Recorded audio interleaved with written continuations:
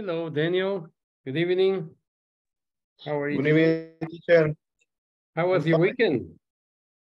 Good. It was good. It was okay, huh? Sí, sí. It wasn't too short. Was too short? ¿Estuvo muy corto o no? Sí, sí. Yeah, too short. Muy rápido pasa el I fin de know, semana. I know. Tanto esperar para que llegue viernes y se pasa el... Yeah, Cabal. all right. But we're here. Pero estamos aquí, ¿verdad? Yes. Okay, ready for Christmas. Christmas is almost here. Christmas is around the corner. La Navidad está al lado de a la vuelta ya. Vuelta, sí. Mm. All right. Hello, Juan. How are you, Juan? Good evening, teacher. Good evening. Good How are evening. you today?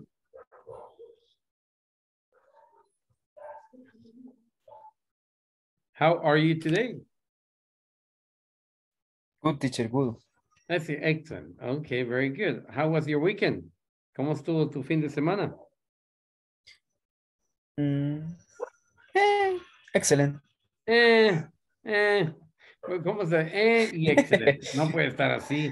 It's not good. But, oh, great. Yeah. Yeah, it was too short, huh? Okay. Está muy corto, Yes. yo entiendo. Yes, too short. Sí. All Yes. right. Okay. Erika, how are you today? I'm fine, teacher. And I'm you? glad to hear that you're fine. And how was your weekend? Did you have to work both days? ¿Tuvo que trabajar los 2 días? Only Saturday. Only Saturday. Oh my Yes, goodness. Sunday was my day off. That's great. Sunday is your day off. And on Saturday, you only work half day or the whole day? Half day. Half day, huh? Yes. Okay, so every week you work, what, 44 hours or 45 hours? On Saturday, I work from 8 to 12. Yeah, but in the week, the total hours that you work 8 hours. are 44 hours or how many hours? So 40 hours. 8 hours. For the whole week? Oh my goodness. Jesus Christ. Toda la semana solo trabajas 8 horas. Yes. Está bien, 2 horas diarias trabajas. No, 8 hours. The whole 8 week, horas. toda la All week. semana. Yes. ¿Cómo está eso? ¿Que trabajas? No, trabajo 8 horas diarias. Oh, every day you work 8 hours. Yes, every day. But the whole week is 44 hours. No? No. Okay, you work 8 hours every day. Yes. So 8 plus 8, how many hours are there? Sorry? 8 plus 8, 16. 16 hours. Plus 8, 22 24. hours. 24 plus hours. 8, 32. 32. 32. Plus 8, 38. 40. 40. 40. Plus 40. 4, 44. 44 hours. So you work 44 hours for the whole week.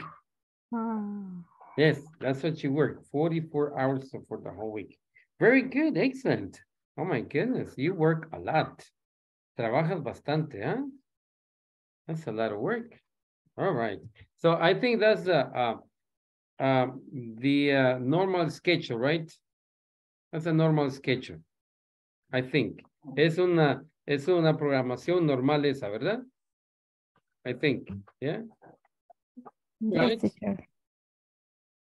All right. Very good. Okay. Let's today we are going to be starting chapter 3. And I have let's see, I have 3 people. Elmer, Elmer is not here yet. Oh, yes, Elmer. How are you today, Elmer? Elmer. Hi, teacher. Hi, Very Elmer. How good. are you today? Very good, teacher. Okay. Is there any reason why you have not started working on the platform? ¿Alguna razón por la cual no has trabajado en la plataforma? No, hoy la voy a completar. No, Así me dijiste la semana pasada. Sí, sí. ¿Y qué pasó? Y aún no la he terminado. Ahora la completo. Hola, hola, completas. Sí, sí. Ok, sí, porque deja ver. Just give me a second. Vamos a ver cómo estamos aquí. Elmer. Just a second, Elmer. Okay, let's see. Elmer. Vamos a ver cómo estamos en la plataforma, Elmer, para que más o menos tengas una idea. Yeah.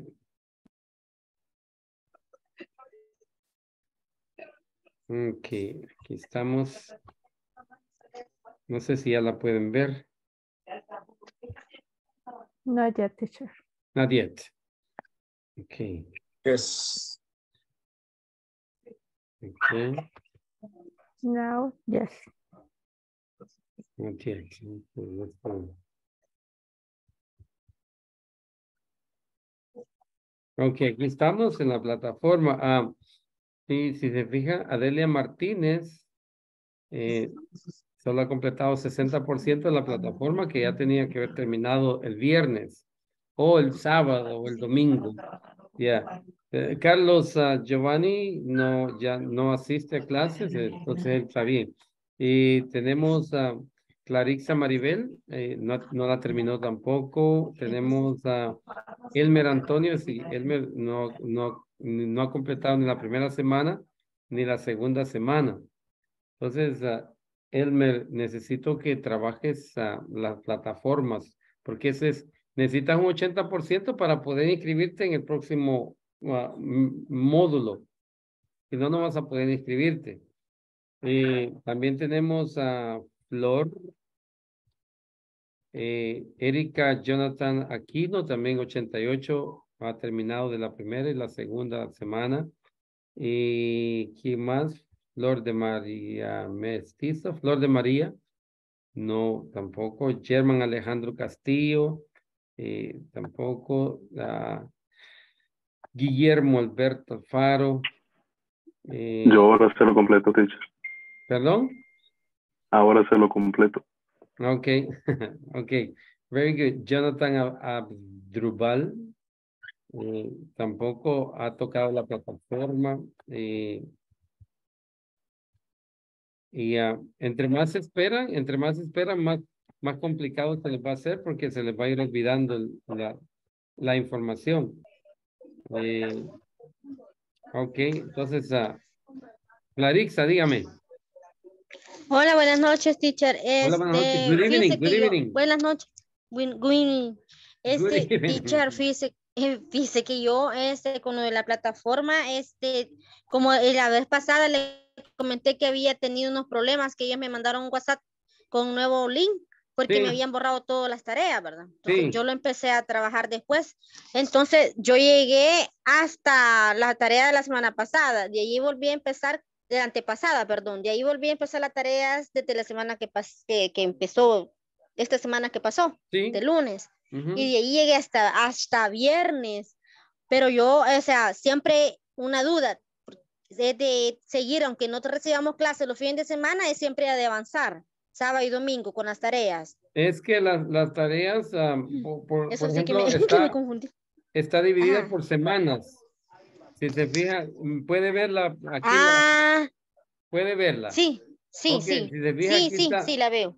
Aquí está Homework 1 de la primera semana. Luego está Homework 2 de la segunda semana. La segunda Y está semana. Homework 3 de la semana de la siguiente semana. Por ejemplo, ve aquí Carlos ya terminó la tercera. Esta semana prácticamente él ya la terminó de su tarea. Pero esta semana tenemos hasta el viernes para terminar la tarea. Ya fin de semana ya es para que ustedes descansen, se vayan a la playa, se vayan a donde quieran ustedes ir. Pues, y ya descansados, no es para que estén trabajando en la plataforma, es para que sí, descansen. entiendo. Sí. Porque como yo me había trazado por eso, ¿verdad? Yo las hice las tareas así en un tiempo que me quedó libre. Como empecé a hacerlas de nuevo porque me las habían borrado porque no sé qué problemas había, me dijo la muchacha, y me mandaron un link que me volviera a unir a la plataforma para que empezara a hacer las tareas de nuevo, me dijo. Entonces yo así hice y llegué del Lucabal, volví a empezar con el cuestionario de las preguntas, el primer cuestionario, tarea 1. Sí, vea, Y así hasta llegar a la tarea 5, ¿verdad? Terminando la semana. Entonces de ahí dije, ya terminó la primera semana hasta la tarea 5, voy a esperar la otra semana, dije yo, para empezar lunes, a empezar la otra tarea con el tema que el teacher nos está explicando. Pero viéndolo así, como dice uno que para no, o sea, no termina todo lo que es las tareas, cabal, lo que es tarea 1, empezando homework 1, homework 2, lo que es completamente 2, ¿verdad? Hasta la segunda semana y así consecutivamente hasta terminar todas las tareas. Si uno ve que está retrasado, entonces seguir fines de semana también para completarlas. Sí, correcto, sí. Con razón. Porque yo iba según el tema. Según los temas que usted estaba dando, yo me atrasé. Entonces yo dije, hasta aquí voy a llegar según el tema. Yo llegaba hasta viernes. Entonces decía yo digo que voy bien porque iba revisando el cuaderno, ¿verdad? Según el tema que usted daba. Pero como usted dice que faltan, voy a revisar bien y le voy a seguir avanzando para poder completarlas. Sí, si se fija aquí tiene 96%, le debe faltar un ejercicio que hacer. Ajá, sí. Para completar la semana 2. Para empezar a completar la semana 2, lo voy a revisar. Ajá, gracias, Joy, por decirme. Okay. Sí, no hay problema. Muchas gracias. Los que tienen la semana 2 ya completada, pues felicitaciones de todo, y ya no van a tener más problemas, porque el problema es cuando usted las deja que se acumulen así, ya después le cuesta hacerlo. Y lo que hacen, la mayoría de estudiantes lo que hacen es ven la respuesta, pues, y dicen, pues ya la hice, ya estuvo, con eso cumplo. No, porque si usted ve la respuesta, entonces de nada sirve. La cosa es tratar de hacerlas y comprenderlas y o sea, aprender algo de ello, ¿verdad? Okay, very good. Entonces, estamos ahí. Today, what we're going to be talking about is present continuous. ¿Alguien sabe qué es un present continuous o simple progressive le llaman también? Algunos le llaman progressive y otros le llaman present continuous. ¿Alguien sabe qué es el present continuous y para qué lo usamos? Present continuous we use when we talk about the moment. The activity that we do in the moment. Okay. Yeah, present continuous activities, we use it to indicate activities that we are doing the very moment. Yeah, eso es lo que me dijo, ¿verdad? Yes. Sí, okay. ¿Alguien más? ¿Es el present continuous?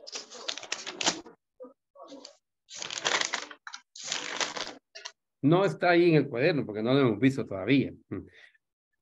Ok. Está fojeando el cuaderno. Aquí no está. No está ahí, no lo hemos visto todavía. Ok, entonces el present continuous para acciones at the very moment. ¿Alguien tiene otra idea de qué es el present continuous y para qué lo usamos?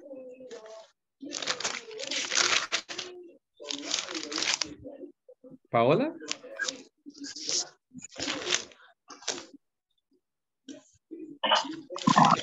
Como actividades en el momento, como algo que digamos he dejado a medias y como decir que lo voy a continuar el día de mañana. Podría ser eso. Podría ser eso, sí, también. Podría ser eso, sí. Sí. Eso es como una secuencia que hay que seguir. Por ejemplo, si no hago la tarea hoy, lo dejo, voy a continuar en mañana. Sí, correcto. O actividades por eso se llama continuous, ¿verdad? Sandra Molina.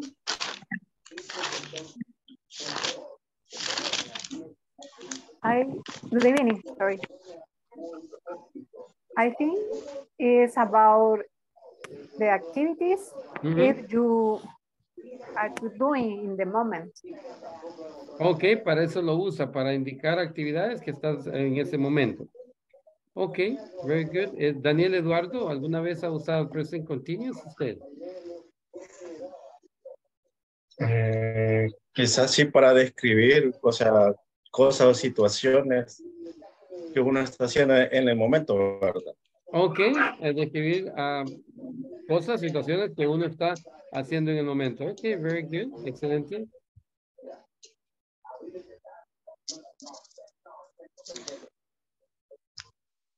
Ok, very good. Juan Antonio. Ok, teacher, la verdad no tengo ni idea Ni idea. Well, very good, de excelente. presente continuo, pero me imagino que ni idea. Pero me imagino que se referir a con lo que voy a seguir, lo que voy a continuar después, digo yo, en mi opinión. Ok, very good, excelente. Muy bien. Y Carlos Alfredo, ¿alguna vez ha oído el present continuous? No, teacher. ¿No? No. ¿Y no quiere opinar más o menos qué es? Tampoco. No, voy a escuchar bien para opinar. ¿Ah? No Una idea, algo que piense usted, pues eso pienso que es algo que así como algo que se come los sábados o los domingos, algo así. No, es que la idea de acuerdo ahí, como dice, el present continuo es como en el momento de poner alguna idea, ¿no? Ok, yeah. Sí. ¿No le han dicho, Carlos, que se parece a Álvaro Torres usted? ¿No le han dicho? Cuando saquen un doble de Álvaro Torres, yo lo voy a usted lo voy a decir que le llamen. Sí. Okay, present continuous. Yes, the present continuous usualmente we use it to talk about activities that are happening at the very moment. Pero el pero es lo que nosotros ahorita vamos a hablar de ese pero. Pero los norteamericanos, el norteamericano, y como nosotros estamos aprendiendo el lenguaje de ellos, entonces tenemos que actuar como ellos, ¿verdad? El norteamericano, fíjese que lo usa for future events, ¿sí? Entonces nosotros lo vamos a ver de esa forma. For future events, ¿ya? Entonces lo usa para indicar eventos del futuro o para hablar cosas del futuro. Usualmente nosotros, ¿qué es lo que aprendimos a usar para hablar del futuro?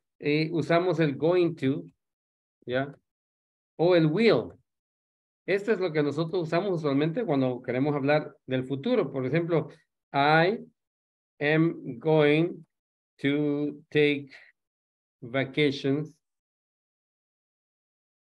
on December. Yeah, on December. Yeah. O I will go to the moon. Yeah, next year. Yeah. Eso es lo que usamos nosotros, ¿verdad? Para hablar del futuro. Yeah. I'm going to take, no, este está mal escrito. I'm going to take vacations on December. Yes. I will go to the moon next year. Yes. Así es como nosotros hablamos del futuro. Pero el norteamericano, no, el norteamericano lo habla de diferente forma. O sea, usa el simple, el progressive, o lo que vamos a aprender, el present continuous, para hablar de cosas, por ejemplo, en el futuro, ¿verdad? Nosotros usualmente lo hemos visto de esta forma. Present continuous lo hemos visto, I am making the video, yes. The video conference. Yeah. Por ejemplo, si eso es lo que estoy haciendo ahorita, ¿verdad? I am making the video conference. ¿Sí? Entonces, ¿eso qué es? Es una acción que está pasando en the very moment. O sea, ahorita, en este momento, es lo que está pasando.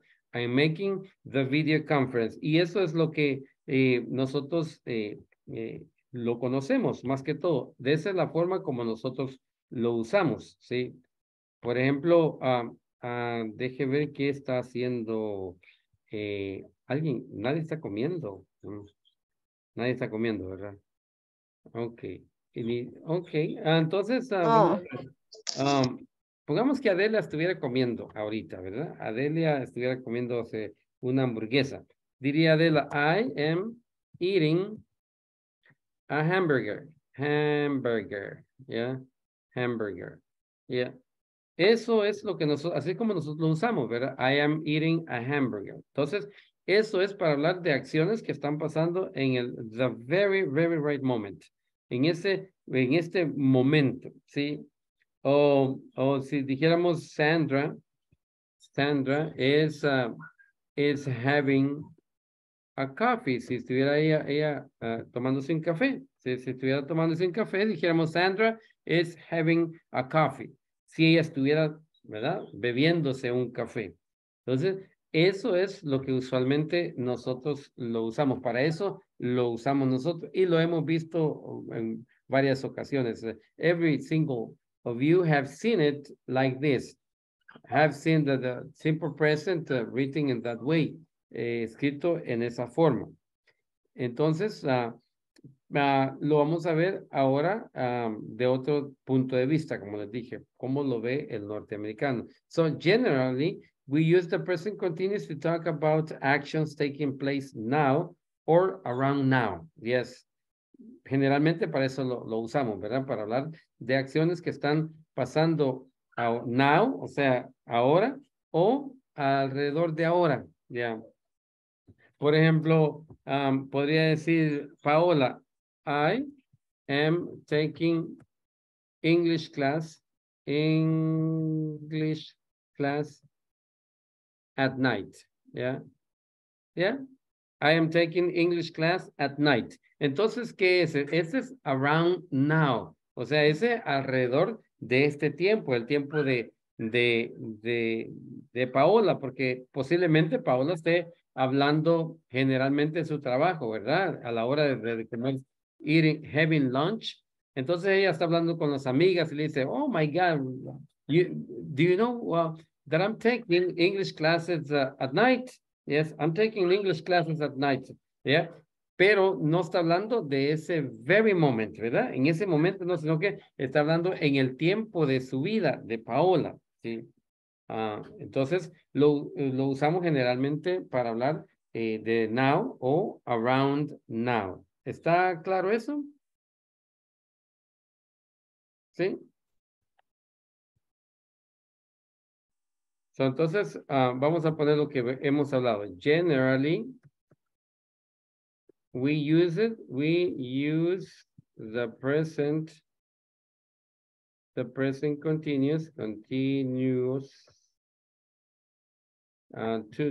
to talk about, que dijimos about actions, ¿verdad? Actions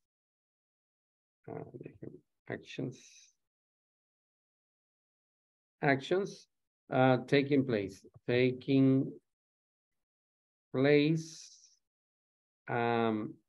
now, dijimos now, or around now, ¿verdad? Around now. ¿Bien? En nuestro tiempo. ¿Ya? Bueno, eso es lo que, esto anteriormente, lo que le expliqué, es lo que en realidad pasa. ¿Ya?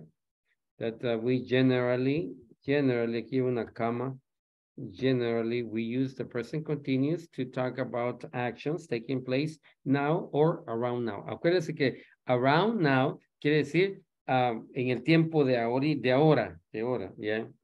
Por ejemplo, puede decir Sandra, I am getting married in 2 months, yes. Me voy a casar en 2 meses, yes. Pero, yeah, no está en este momento, sino que en 2 meses se va a casar, ya. Yeah. All right. Entonces, eso es lo que nosotros conocemos hasta ahorita. Pero dijimos que lo íbamos a ver desde el punto de vista, cómo lo ven los norteamericanos. But, entonces le vamos a poner, but English speakers, yeah, but English speakers often, a menudo, lo vamos a poner, often use the present continuous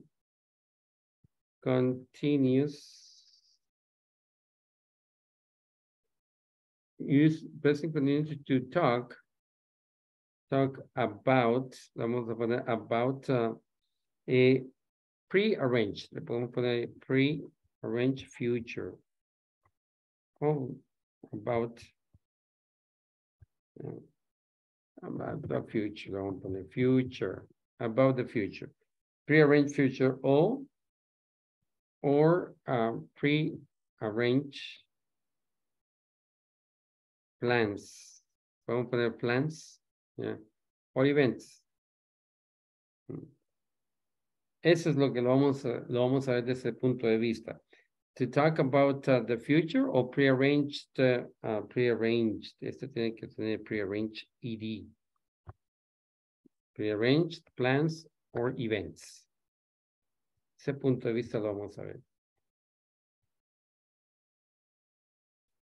Ok.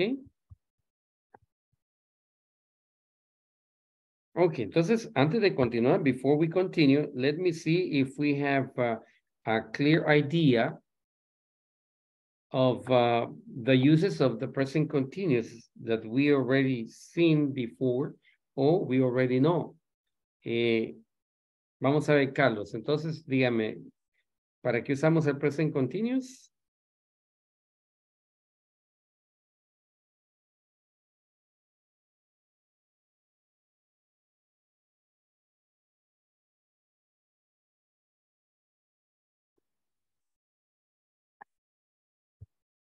Carlos.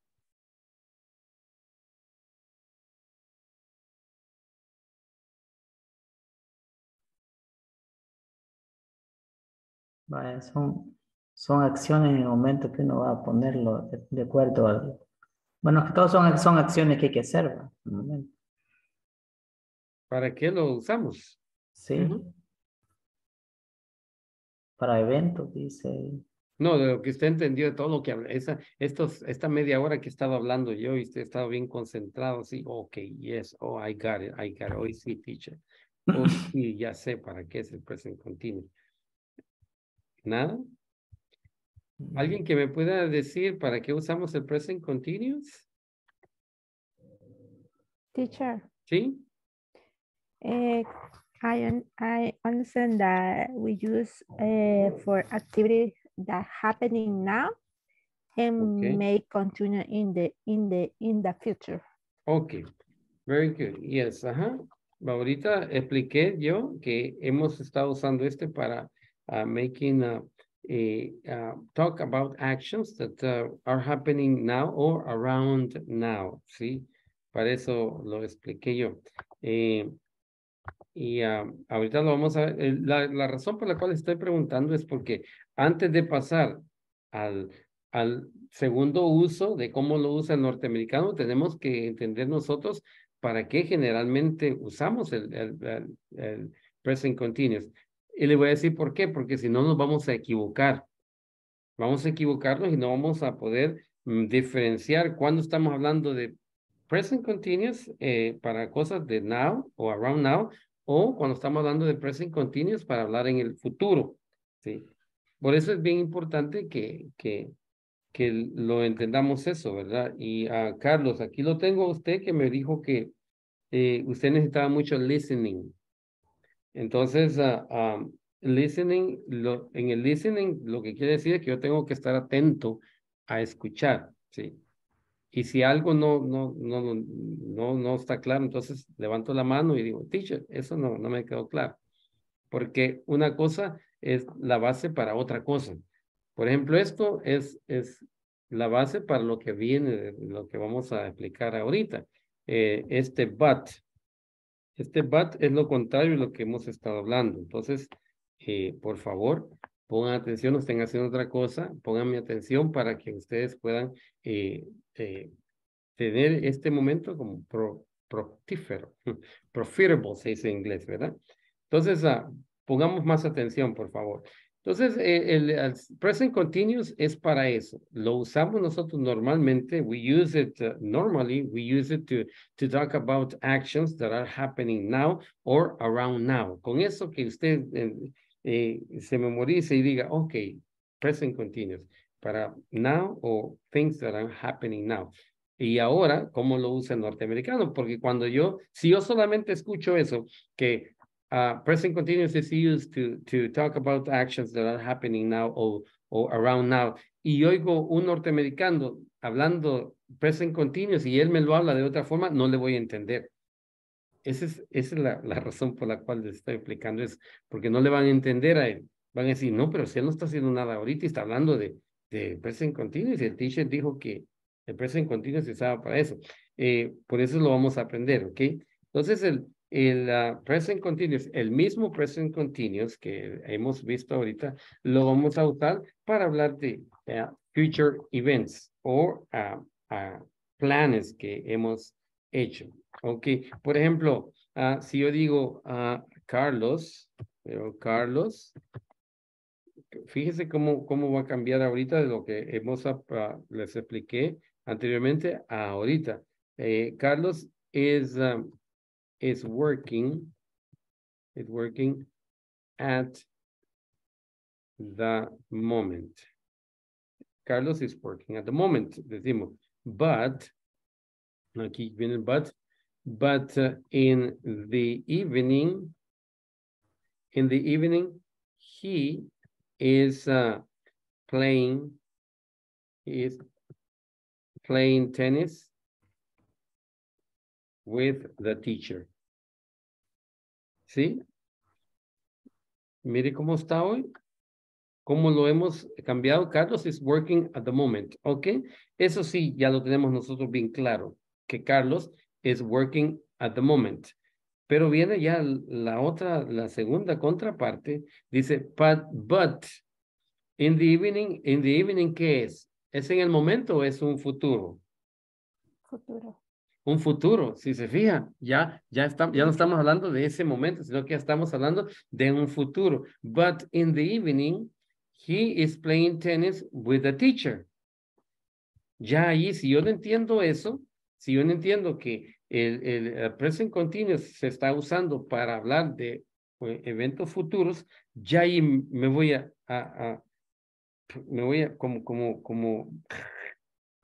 trabar en mi mente y voy a decir, ¿qué pasa? Si lo estoy traduciendo, voy a decir, present continuous, ¿qué pasa ahí?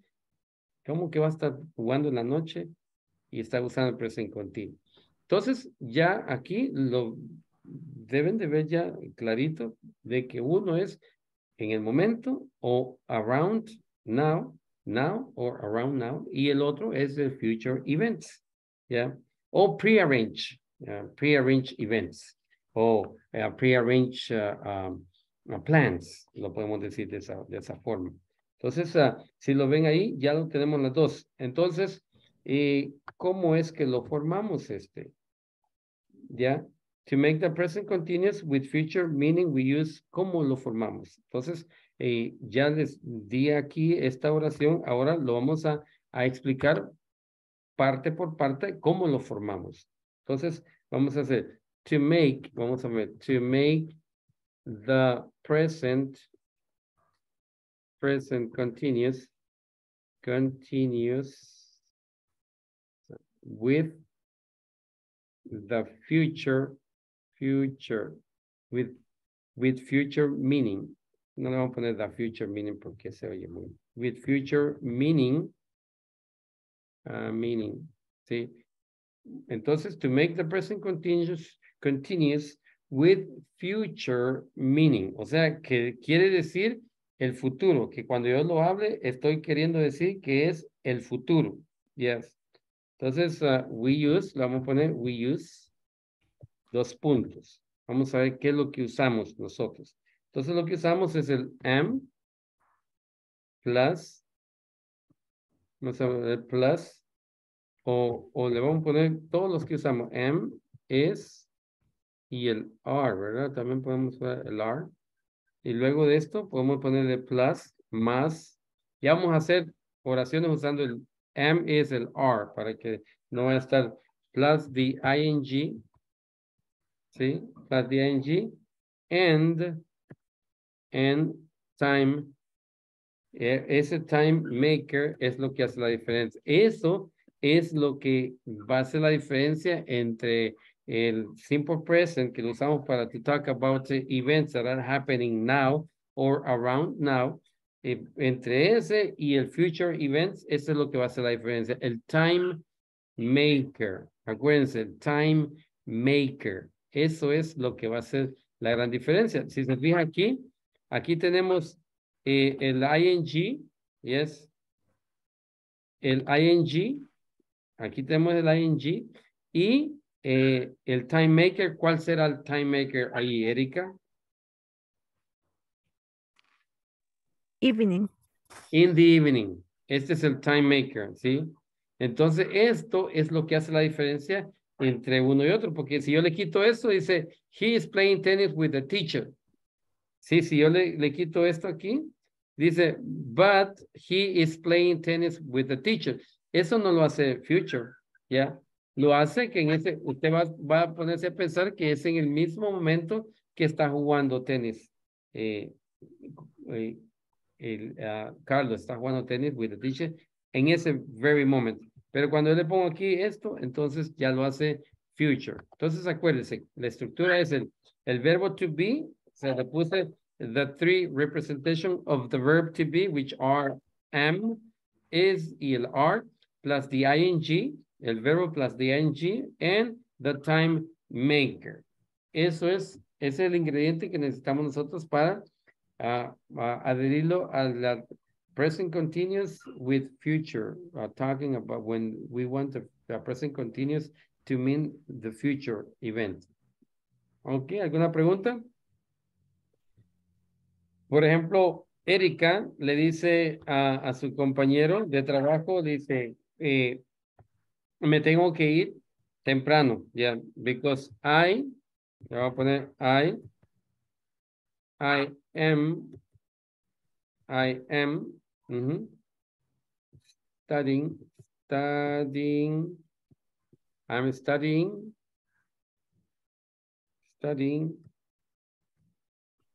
English,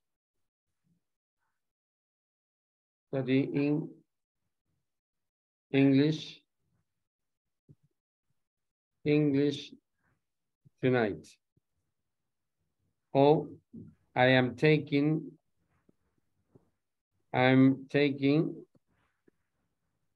English class tonight. Or I'm having English class, an English class tonight. I'm having an English class tonight. Yeah. Entonces, el time maker sería el tonight. Yeah. Eso ya lo hace future event.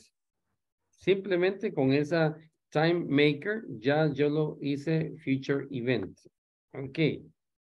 ¿Puedo borrar esto? ¿Ya? Ok. Por ejemplo, si tenemos si queremos decir que Clarixa, hoy es Monday, ¿verdad? Queremos decir que Clarixa va a estar trabajando. Okay. Va a estar trabajando el jueves, ¿cómo dirías, Sandra? Clarissa va a estar trabajando el jueves. Clarissa is working Clarissa next Thursday. Clarissa is working. ¿Sí, Sandra? At next, what day? Dijo at. Thursday. At. Así, Sandra. Next Thursday. Thursday. Next Thursday, dijo. Next Thursday. Next Thursday. Okay. Yes. Clarissa estará trabajando el próximo jueves. Entonces aquí sería, ¿estaríamos bien ahí, Erika? Working. Adelia, ¿estaríamos bien ahí? I think without at. I think with that at, okay. Yes. Clarissa is working on Thursday. Clarissa is working. On, le quitamos el next, ¿verdad? On. Ahora, ¿por qué le quitamos el next?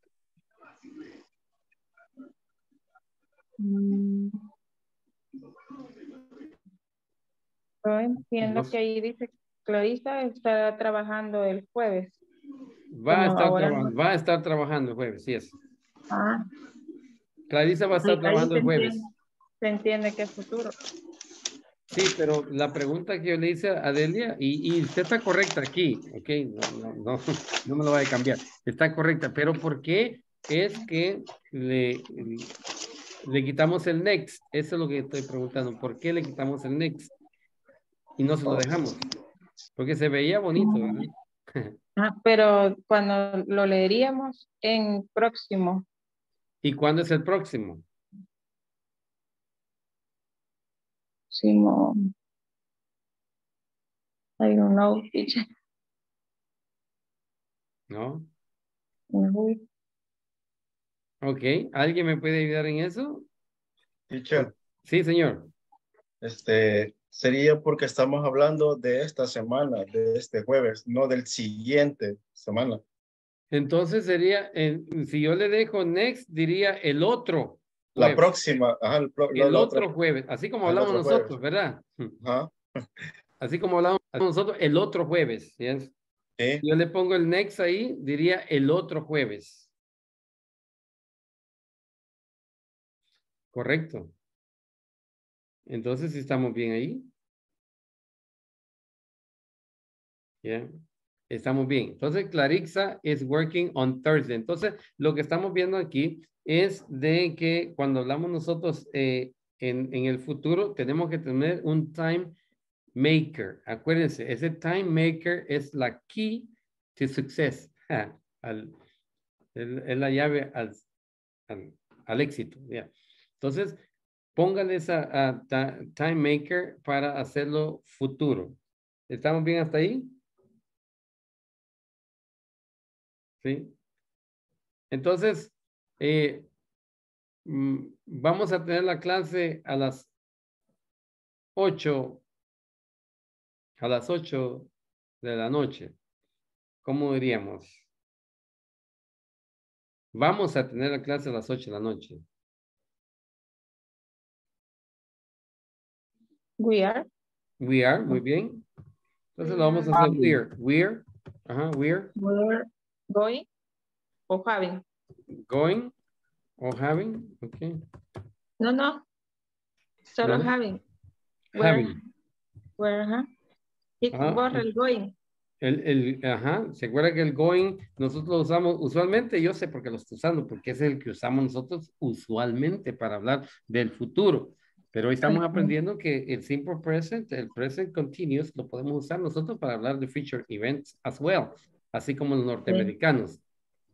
Entonces, we are having, ¿qué? Having. Nuestra clase, ¿verdad? We're having. Our class? No. Our English class tonight. Our.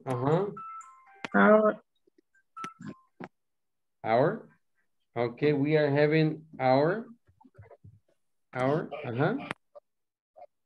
English class. English class. Tonight. Tonight. Eso quería ver, sí. Eso quería ver. We are having our English class tonight. Okay, we are having our English class. Perdón que lo interrumpa. Fíjese que como yo trabajo también aquí de vigilancia, tengo que atender una situación ahorita. Sí, está bien, no se preocupe. Cerrar un ratito la cámara y me levanto y llevo otros 5 minutos. Sí, Carlos, no se preocupe, tranquilo. Sí, no se preocupe, Carlos, tranquilo. Tranquilo. Ok, entonces, we are having our English class.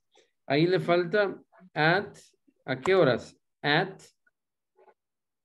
8 8, At yes. 8 At o'clock. 8 o'clock, 8. 8 o'clock, yes. 8 o'clock. Yeah, at 8 o'clock. We are having our English, class. Lo quitamos de aquí. English class. Yeah. At 8 o'clock tonight.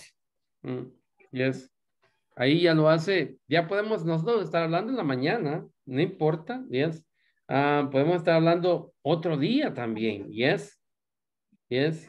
Podemos estar hablando de otro día. Pero ya le cambiamos el tonight, sino que podemos decirle el día, ¿verdad? We are having our English class at 8 o'clock tonight. That would be, yes, that will be the right sentence. Ok, alguno que no tenga muy claro la estructura, eso está bien fácil. Lo importante es que usted pueda descifrar que estamos hablando del future. Yes. ¿Y por qué es que esa oración se refiere al future y no en el present continuo como lo hemos aprendido anteriormente, que es para actions that are taking place now or around now? ¿No? Entonces, vamos a ver, digamos que alguien que esté casado, ¿usted, quién está casado? ¿Qué? ¿Casada o casado? Ok, Sandra. ¿Y el esposo? ¿Cómo se llama su esposo? Gustavo. ¿Cómo, perdón? Gustavo. Oh, Gustavo, ok. Yes. Vamos a decir que Sandra y Gustavo se van a casar, ¿cuándo ponemos? Mañana. Mañana. Se van a casar mañana. ¿Cómo diríamos eso? Primero le ponemos Sandra, ¿verdad? Sandra. En Sandra. Gustavo. Getting married. Gustavo, yes, are. Yes, are. Very good. Are Married. Getting, yes. Getting married. Tomorrow. Married tomorrow. Yes. Sí, very good, excelente. Si todos vieron eso y no tuvieron problema de hacerlo, estamos bien. Estamos muy bien. Felicitaciones. Very good. Sandra and Gustavo are getting married tomorrow. ¿Sí? Entonces aquí tenemos el verbo to be, el que vimos anteriormente, el ing, si se fijan, y la time, yes, time expression. Time maker, el tomorrow, porque si no le ponemos eso, créame que se va a confundir bastante, va a decir, wow, y a esto, ¿cómo esta oración va a usarla para hablar del future? No puedo, bien. Bien. ¿Alguna pregunta? ¿No? ¿Nadie tiene una pregunta? Ok, entonces ese es el positivo, ¿verdad? Entonces vamos a ver el negativo. Negativo. ¿Cómo hacemos el negativo? Por ejemplo, si dijéramos nosotros, no vamos a tener la clase de inglés hoy en la noche. Como dijéramos. We are not. There we go.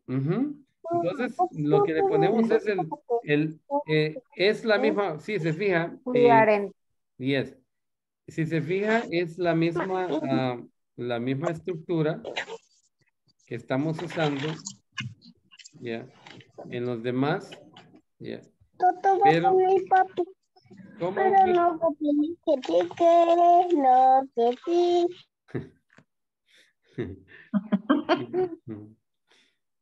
Ok, mi amorcito, sí, canta bien bonito. Ok, entonces, lo único que le tenemos que poner es la not. Si se fija aquí, la estructura va a ser la misma. ¿Qué es lo que va a cambiar aquí nomás? Solamente la palabra not, ¿ya? Solamente eso. Y ahí lo demás es igual, ¿sí? I am not having an English class tonight. Clarixa is not working on Thursday. Quiere decir que la letra not está en medio del verbo y el ing. ¿Todos pueden ver eso o lo escribimos aquí? Writing. ¿Perdón? Writing. Writing, please. Oh, write it, yes. Writing, please. No, write it. Writing. Write it, please, yes. Writing, please. Writing, please. No, writing, no. Write it, please. Yes, write it, please, yes. Writing. Okay. Entonces tenemos el am, tenemos el is, tenemos el are, plus, not, plus the ing, plus time maker.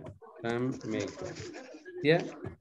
Y eso es Clarixa is not working on Thursday. ¿Ya? Clarissa is not working on Thursday. Working on Thursday. On Thursday. Entonces ahí tenemos, Thursday. Por ejemplo, pongámoslo en el trabajo. Diga, Adelia, no nos vamos a reunir el miércoles. We are not meeting. Yeah, we are not meeting. On Wednesday. Okay. We are not meeting on Wednesday. Okay, we are not meeting on Wednesday. ¿Estamos bien ahí? Yes. Sí. Ok, ¿qué pasaría si no, digo yo, no vamos a almorzar juntos mañana? ¿Cómo diríamos eso? We are not dating. No, we are not. We are not eating. We are not eating. We are not together. eating. We are not having. In the morning. Ahí escuché la correcta. We are no. We are no. We are no. We are not having. We are not having. Yes. Okay. Lunch tomorrow. Yeah. To lunch. Ok, entonces tomorrow. Lo que quiero yo que veamos aquí es que cuando nosotros hablamos de algo que vamos a tener, en este caso lunch, decimos nosotros we are not having. Entonces, meeting es algo que vamos a tener, ¿verdad? Entonces, para el meeting también usamos el verbo have. We are not having, yeah, we are not having, diríamos ahí, a meeting, yeah. Entonces, a meeting es un noun, no es un verbo, ¿sí? We are not having a meeting on Wednesday. Ahí le faltaba el verbo have, to have a meeting on Wednesday. Entonces, como a veces porque lo vemos en español, ¿verdad? En español es reuniéndonos. Pero no vamos a tener, ya no vamos a tener, dije yo, no vamos a tener la reunión el miércoles. No vamos a tener la reunión el miércoles. Entonces, we are not having meeting. ¿Ya? Por ejemplo, no voy a venir a alguien que se enojó y dice, ¿sabes qué? Yo no voy a venir a la casa hoy en la noche. ¿Cómo diría eso? I am not. I am not, Coming. Coming, yes,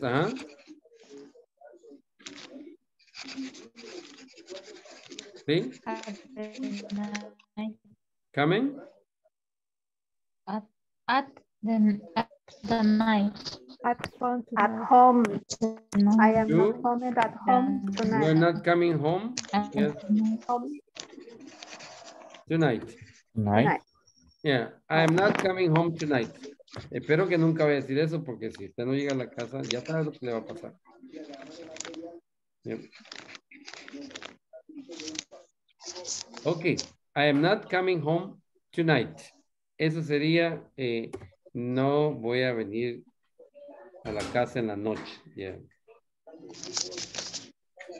¿Alguna pregunta de cómo hacer el negativo? Yo creo que está straightforward, ¿verdad? Está claro cómo hacer el negativo. Solo le ponemos el not y ya con eso terminamos. ¿Ya? ¿Estamos bien ahí? Y la otra que sería la última, acuérdense que tienen tres formas. Question. La question, yes. La question, ¿cómo hacemos? Por ejemplo, ¿vas a venir a la casa hoy en la noche? ¿Cómo diríamos? Are you coming? Yes, are you coming home tonight? There we go. Yeah, are you coming home tonight? Y la question mark. Yeah. Entonces solo le ponemos el verbo, el are, el verbo to be primero y el subject y después el ing plus time maker. Yeah. Entonces vamos a poner esto, verb to be plus, tenemos el subject, ¿verdad? Subject plus el verb plus ing plus time maker. Acuérdense que ese time maker es el complement que hemos aprendido, ¿se acuerdan? El complement. Pero si yo le llamo complement, usted se va a equivocar, va a decir complement. ¿Qué es complement? Pero si ya lo tratamos como time maker, usted, créame que usted se lo va a penetrar en su mente y va a decir time maker. Oh, necesito ponerle tonight, tomorrow, next week, next Friday, yeah, later, tonight, yes, at 2 o'clock today, yeah. Entonces, ese time maker hace la diferencia. ¿Alguna pregunta? ¿Ah? Ok, very good. Entonces, we're gonna call roll.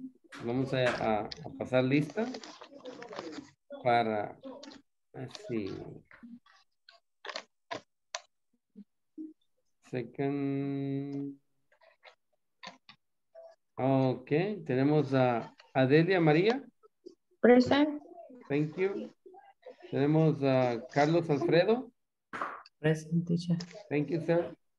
Luego tenemos a Cecilia Margarita. Present, teacher. Thank you. Cindy Judith. Present. Thank you, Cindy. Clarixa Maribel. Present, teacher. Present. Thank you. Luego tenemos a Claudia María. Claudia. Oh. Ok. Daniel Eduardo López. Present, teacher. Thank you. Elmer Antonio Miranda. Present, teacher. Thank you. Erika Johanna. Present. Thank you. Guillermo Alberto Alfaro. Present, teacher. Thank you. Iván del Cid. Present. Thank you. Jonathan Asdrubal Herrera Lucha. Present, teacher. Thank you. Juan Antonio Alvarado Mejía. Present, teacher. Thank you. Catherine Beatriz Urbina. Present, teacher. Thank you. María Alicia Ortiz. Present, teacher.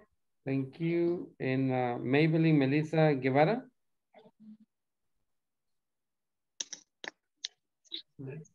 Okay. Paola Melissa. Present, teacher. Thank you, Paola. Reina Estela. Present, teacher. Thank you. Sandra Elizabeth Molina. Present.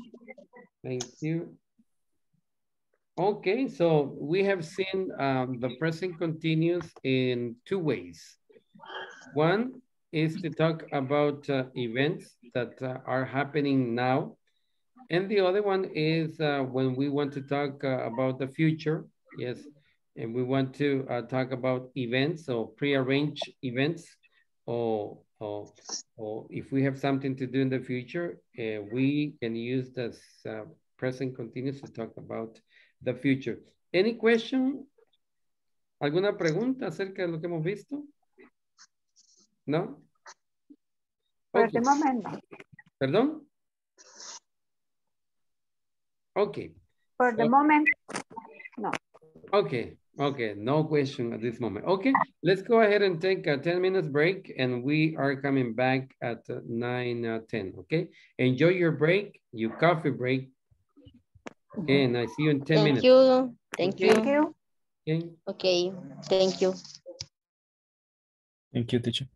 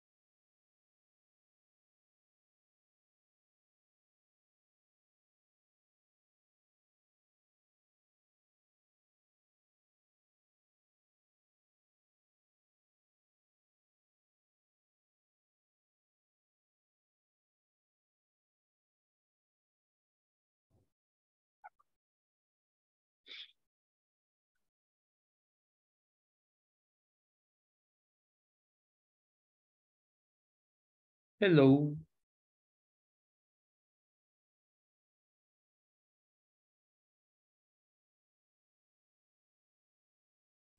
Hello. Okay, hi. Okay, let's look at the book, and what we are going to be talking is about future events. Who schedules the events at the workplace? What are some events that are taking place next week? See, cuando decimos next week, we're talking about the future. So, and we are going to be using the present continuous to talk about the future. So that's the reason why it was very important, imperative, to understand or have an idea how the present continuous is used to talk about future events. So we are going to be describing future work events. Vamos a describir eventos futuros en el trabajo. Okay, so you're going to listen to me. I will read the conversation, then you guys are going to be practicing with your partner, okay? And it says, hello, Henry. I have a question.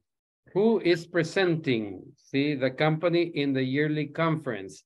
Entonces, ¿cuál es el time maker allí, Juan Antonio? Yearly conference. Ese sería el time maker. Hey, thank you. Hey, Peter. Well, Maria is, but Julie is attending the conference this year too. Clarissa, what is the time maker en esa oración?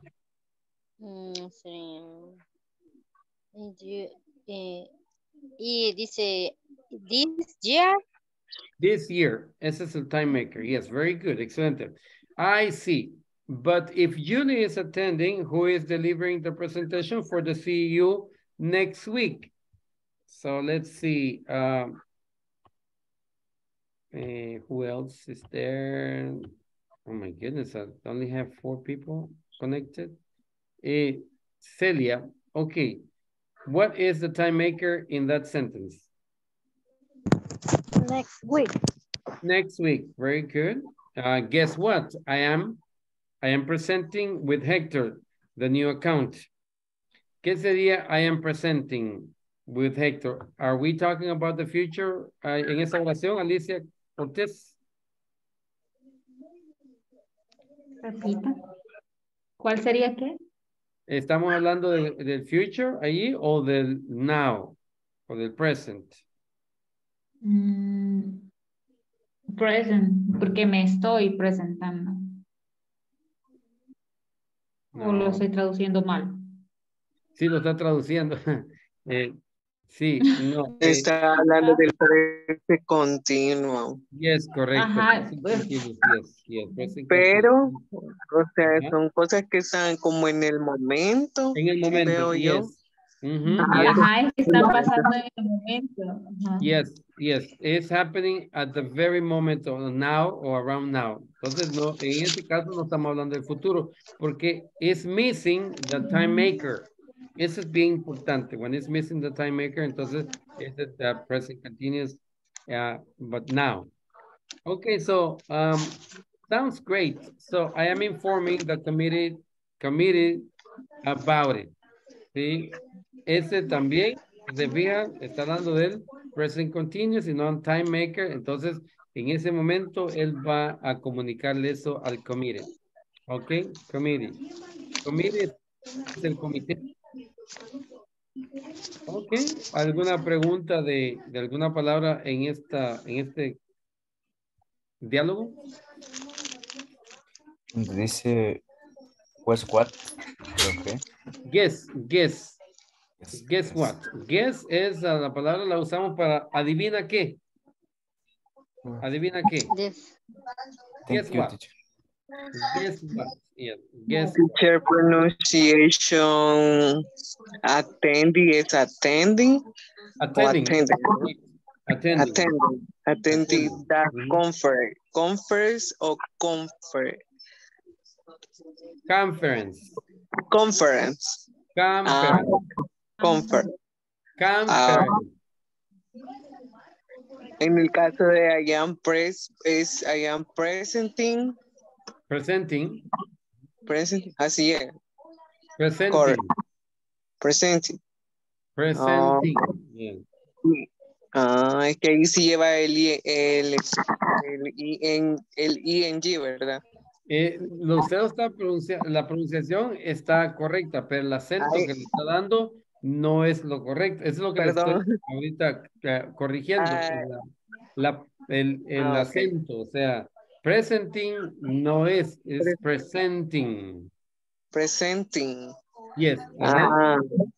Y la otra sería informing. Así. Informing, yes. Very good. Okay. Thank you, teacher. You're welcome. Very good. Excelente. Ok, entonces ahí estamos ya listos. No tenemos otra pregunta. Y Juan Antonio y Paola, please.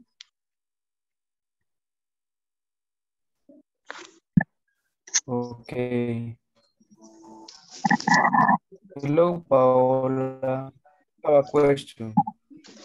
Who is representing the company in the yearly conference?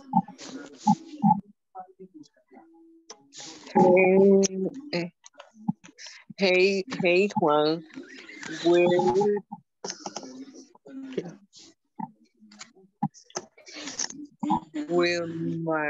Will Maria is back. Julie is attending the conference this year too. So? No. Posiblemente porque es lunes, ¿verdad? Ok. Lo voy a leer otra vez y si tiene alguna pregunta, por favor, hágala, porque cuando ya está leyendo, ahí es donde se da cuenta usted que no. Ok, vamos a ver, vamos a ir párrafo por párrafo, ok. Hello, Henry. En este caso sería hello, Juan, ¿verdad? I have a question.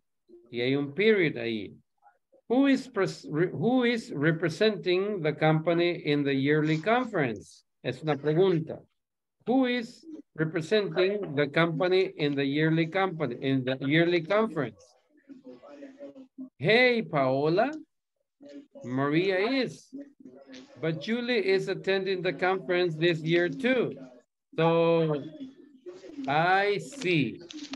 But if Julie is attending, who is delivering the presentation for the CEO next week? Guess what? I am presenting with Hector, the new accountant. Sounds great. So I am informing the committee about it. Okay. So, así es como se va a escuchar. Más o menos tratemos de hacerlo de esa forma. Ok, Juan, Paola. ¿O hay alguna pregunta? ¿No? Que los diálogos me cuestan usted. Ok, vamos a ver.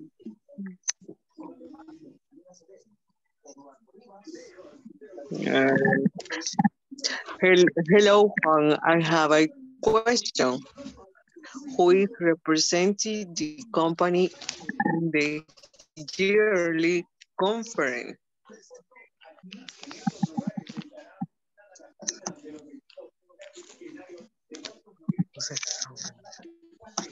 ¿Se nos fue, Juan?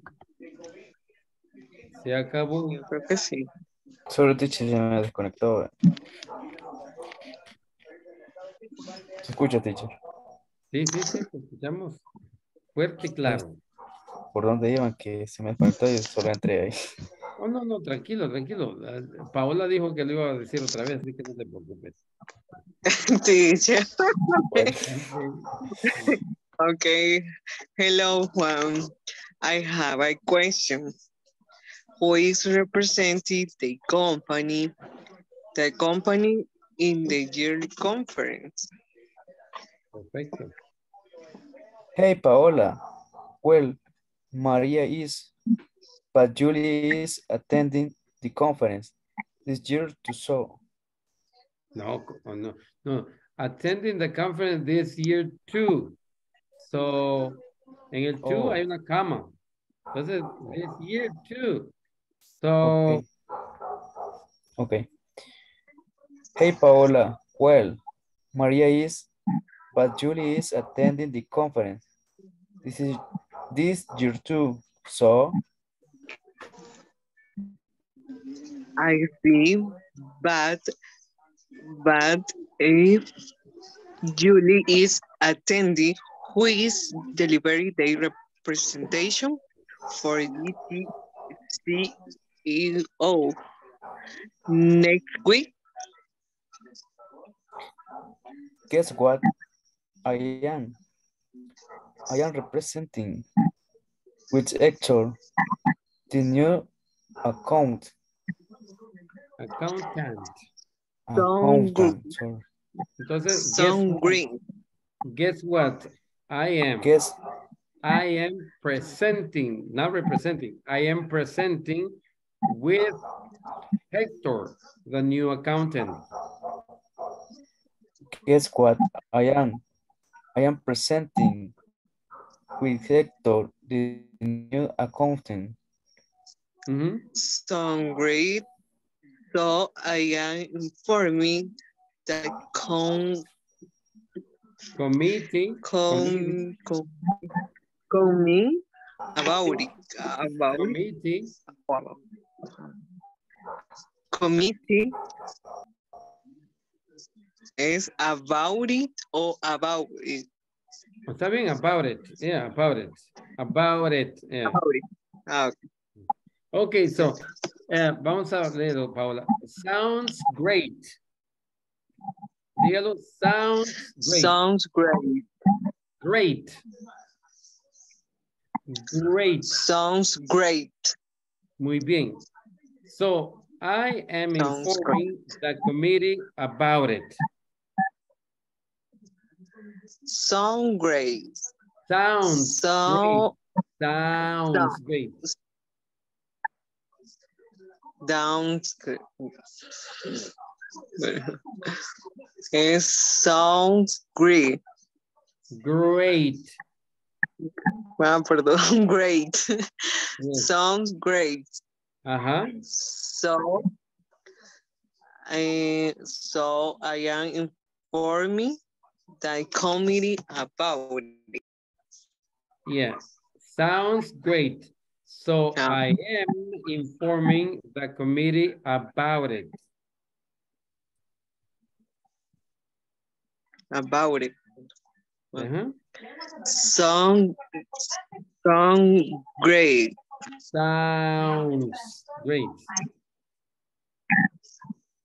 Sounds great. Very good, very good. It sounds great. Se oyó bonito. Sounds great.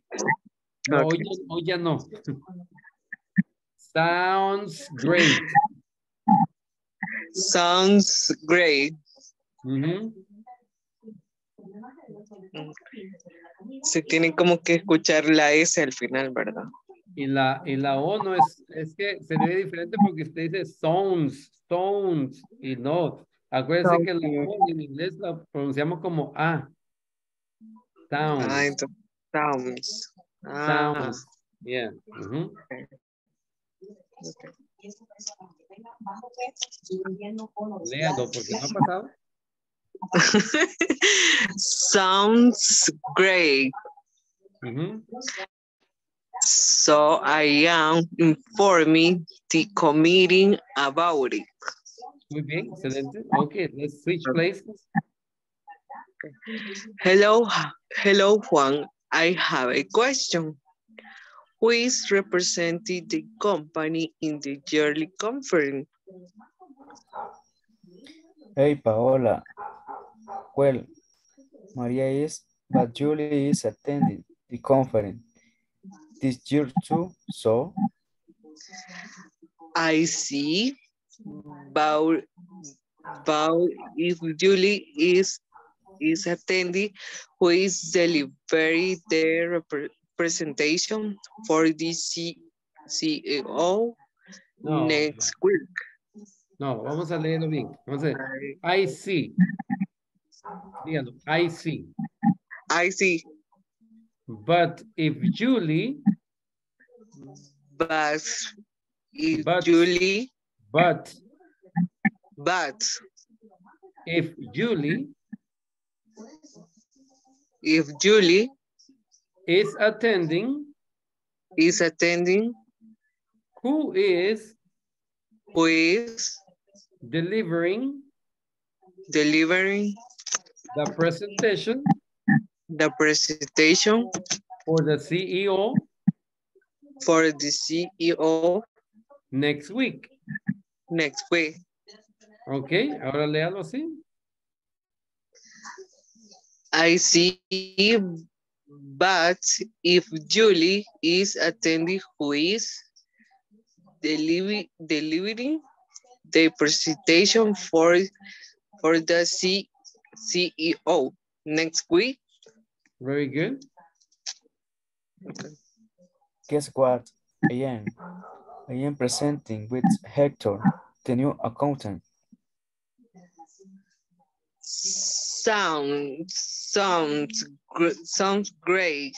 So I am informing the committee about it. Muy bien, excelente. Ahora switch places. Hello, Paola. I have a question. Who is representing the company in the yearly conference? Hey, Juan. Will Maria is, but Julie is attending the conference this year too, so. Ok, ahora vamos a trabajar en la THE, ¿verdad? No es de, acuérdense, es da o di. Y la otra palabra es well, no will. Will es futuro. Este sería well. Well quiere decir bien. Entonces, dice, hey, Peter. Well, Maria is. But Julie is attending the conference this year too. So, hace ese como so. Ok, vamos a ver, Paula. Hey, Juan. Well, Maria is, but Julie is attending the conference this year too. So. I see, but Julie is attending. Who is delivering the presentation for the CEO next week? Ok, no te lo puedo dejar pasar esta vez. ¿Ya? Espérese, Paola. Me está diciendo de Juan. Acuérdate, de no existe. Vamos a ver otra vez. The CEO. That's it. I see, but Julie is attending. Who is delivering the presentation for the CEO next week? Okay, very good. Guess what I am presenting white actor that new accountant. Ok, vamos a ver. Vamos a trabajar la palabra guess. No guess. Guess. Dígame. Okay. Guess what? Guess what? Okay. Guess what? No, guess no. No lleva nada más que la S y la G. Guess. Por eso guess what. Get what. Yes, es guess. Digas. Yo creo que es mi acento y más el acento no puedo hacer. Usted tiene bonito acento. El acento es lo mejor que usted tiene. La pronunciación, ahorita no es el acento, es la pronunciación que estamos trabajando. Es la guess con la S al final. Díganlo. Guess what. Yeah, perfecto. I am presenting. No, espéreme. Why? Espéreme. Entonces, diga I am. I am presenting. With. Ahí tiene que sacar la lengüita. With. Tiene que hacerle with. With Hector. Hector, yeah. With the new account. Hector, Hector como lleva una H, ¿verdad? Los norteamericanos pronuncian la H como la J. Hector. Hector, yes. The new accountant. The new accountant. Muy bien, ahora léalo usted solita. Wes. No, Wes. No, guess what? Guess what? Así. Yes, I am presenting with Hector, the new accountant. Okay, very good. Okay. Sounds great. So I am informing the community about it. Yes, sounds great. So I am informing the committee about it. Very good, excelente. Hey, nos costó, pero lo hicimos, ¿ok? Lo hicimos, excelente. Okay. Lo más importante, Paola, es to make mistakes. Si usted no hace mistake entonces nunca vamos a tener trabajo nosotros los maestros. Tienen que hacer mistake. Okay. Yeah. Okay, teacher. Okay, very good. Thank you. Clarixa y Adelia, por favor. Okay. Okay.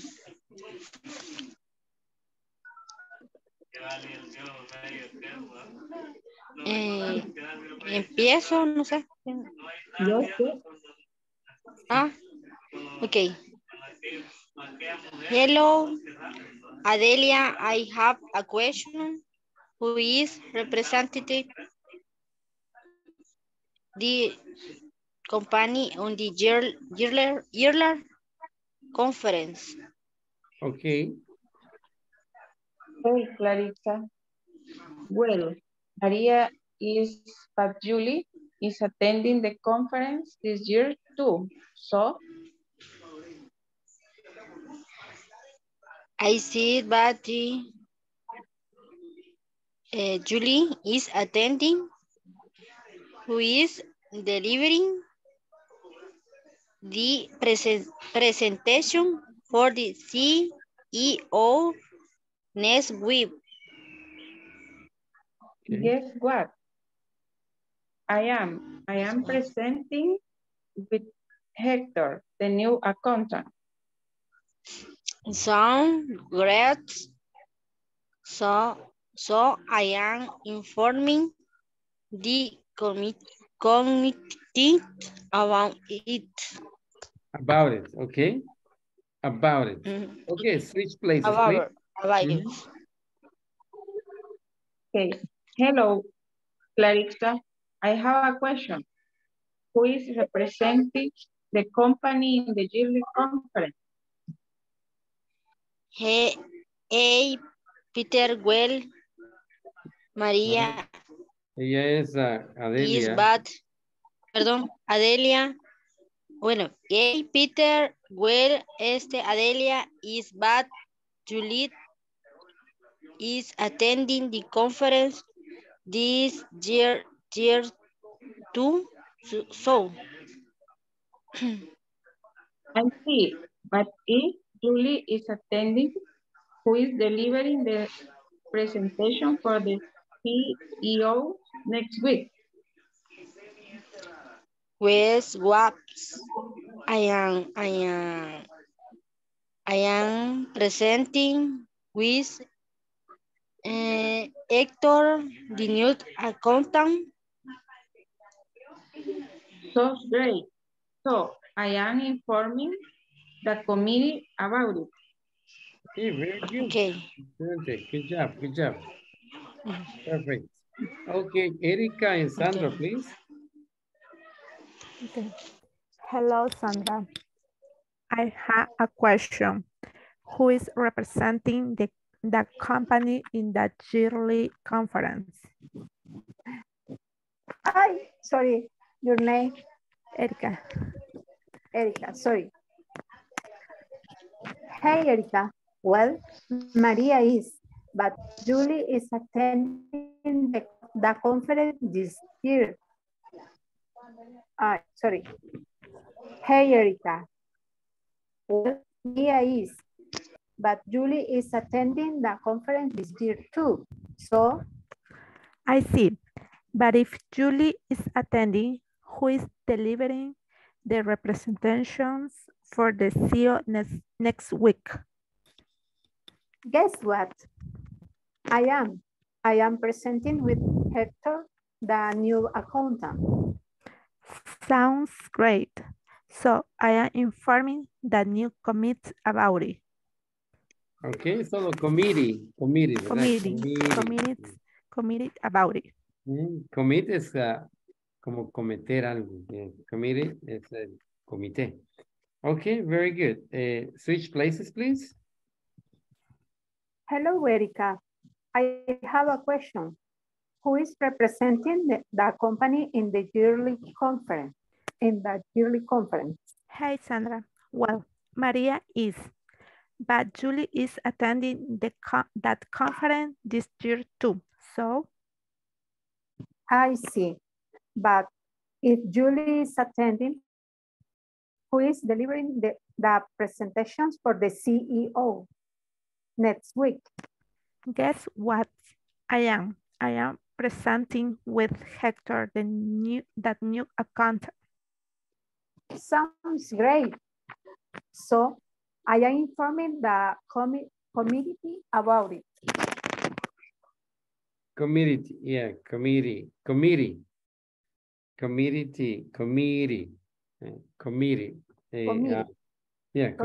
about it. Very good. Excellent. Good job. Excellent. Thank you, Erika and Sandra. If I can have Alicia and Reina, please.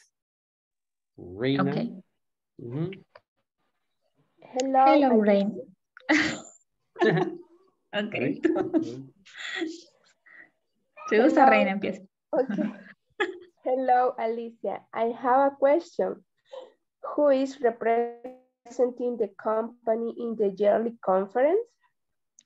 Hey, Reina. Well, Mary is, but Julie is attending the conference this year too. So, I see. But if Julie is attending, who is delivering the presentation for the CEO next week? Guess what? I am. I am presenting with Hector, the new accountant. Sounds great. So I am informing the committee about it. Okay. Ahí la última sounds great. Yeah. Dígalo, sounds, tiene que abrir más el sounds great. Yeah, sounds great. Dígalo. Sounds great. No, la S, sounds great. Sounds great. Eso, perfecto. Ahí estamos bien. Sounds great. Sounds great. So I am informing the committee about it. Diga. So I am informing the committee about it. About it, yes. Okay, very good. Thank you. Thank you. Thank you very much. All right. If I can have Celia and, oh, did you switch? No. Okay, please go ahead. Okay. Hello, Reina. I have a question. Who is representing the company in the yearly conference? Hey, Alicia. Well, Maria is, but Julie is attending the conference this year too, so. I see. But if Julie is attending, who is delivering the presentation for the CEO next week? Guess that I am presenting with Hector, the new accountant. Sounds great. So I am informing the committee about it. Okay, very good. Reina, acuérdate que cuando una palabra va con la H al principio, tiene que sonar como J en español. Entonces, ella ahí se diría Hector, como hotel, si no decimos hotel, sino que hotel, con J, porque Okay. va la H, se pronuncia como J. Very good. Excelente. Thank you, Alicia and Reina, for your participation. And can I have Celia and Carlos, please? Okay. Hello, Carlos. I have a question. Who is representing the company in the yearly conference? Hey, Celia. With Maria is but Julie is attending the conference.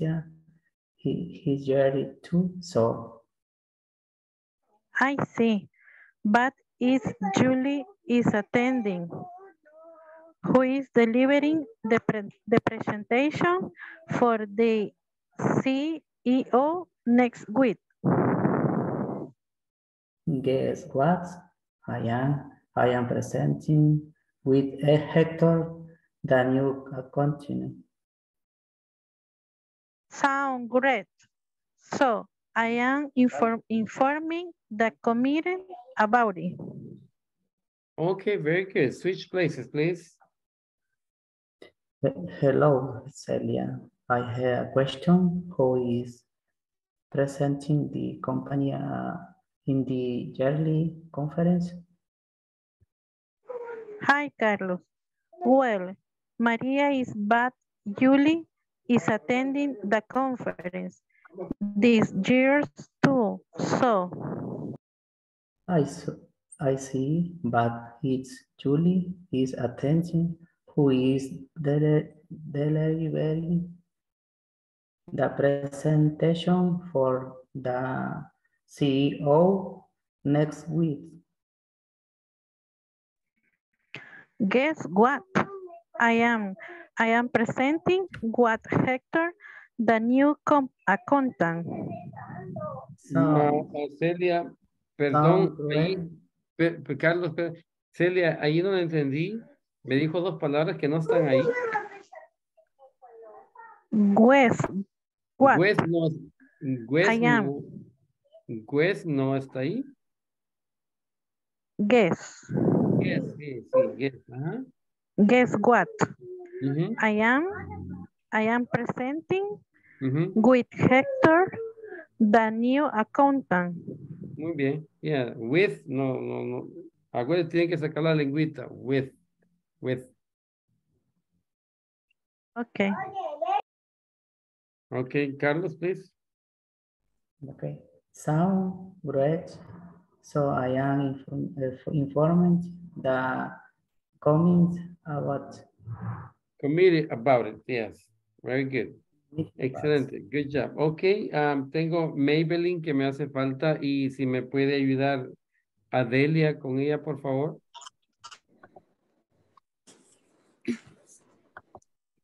Guess what, Adelia?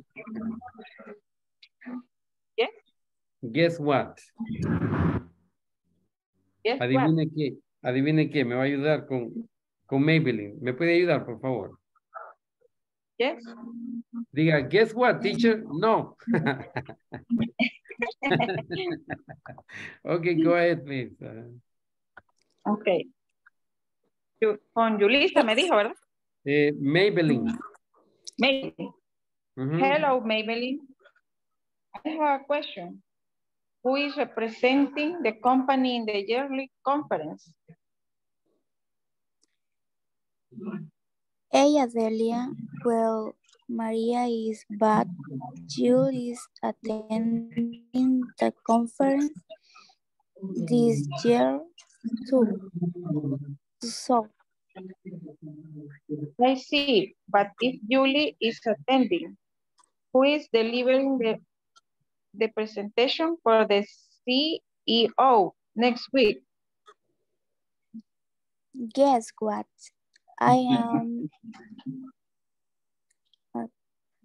Guess what I am? I am presenting with Hector, the new accountant. So, sounds great. So, I am informing the committee about it.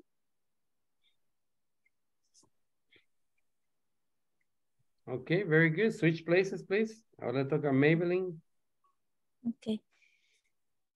Hello, Adelia. I have a question. Who is representing the company in the yearly conference? Hey, Maybelline. Well, Maria is, but Julie is attending the conference. It's year 2, so? I see, but if Julie is attending, who is delivering the presentation for the CEO next week? Guess what? I am presenting with Hector, the new accountant. Very good. Sound great.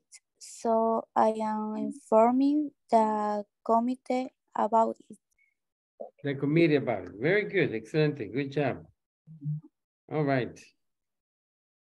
Excellent. Good job. We have good readings, and we have some readings that we need to work on some pronunciation and articulation. So we're doing a great job. So I have, let's see. Okay, we have, that's it. I guess I have all of you. I have them, Adelia, Erika, Sandra, Alicia, Reina, Juan, Maybelline, Paola, and Carlos. So, okay, you guys have participated in the reading, right? And Cecilia, I'm sorry, yeah. Ahí está Cecilia, yeah. Okay, let's see, just a second. Let's answer this question. Complete the following sentences. Use the conversation about to help you. So he is present. What would be the missing letters over there? Presenting. Yes, ing, right? Ing. He is presenting with the new employee. And the second, I am informing the committee about. Le falta el verbo. I am informing the committee about. I am. Very good. Excellent. Okay, so we have done with this one, and now let's see. This is about the what we went over at the beginning of the class, how to use present continuous for future events. Over here, the book explains this one in a different way. And it says we use present continuous to talk about arrangement for events at time later than now. ¿Se acuerdan que el otro es now y este es para los tiempos más tarde que ahora? Entonces, la estructura, the structure es subject plus verb be plus main verb plus gerund. El gerund es el ing, okay? And plus the complement. La example que the book gives us is I am meeting the interns tomorrow. This action will take place in the future, por el tomorrow. Acuérdense que tomorrow es el time maker. Tenemos la otra que, what time is Maria interviewing the people? Ese sería present continuous, ¿verdad? Que está hablando en el now. She is interviewing them at 5 p.m. Ese es future event. ¿Por qué? Por el 5 p.m. I am writing the report next week. Ese sería future events, ¿ya? Entonces, cada uno tiene su, ¿por qué? Next week sería el time maker. Nice, and I am sending as soon as you finish. Esa sería simple present, yeah. Ok, vamos a ver, vamos a poner estas en orden. Unscramble the following words to create sentences. Nos han dado unas oraciones y nosotros lo que tenemos que hacer es unscramble them, o sea, desenredarlas o ponerlas en orden. La primera es given to us. José is receiving the new workers tomorrow. So, busque cómo se escribe la número 2, la número 3, número 4, número 5 y número 6.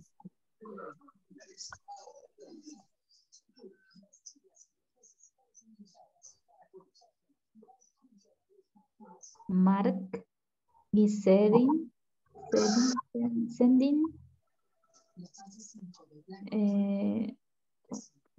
Mark is sending. The letters. The letter is The next week. the next week. Yeah. The next week, yes.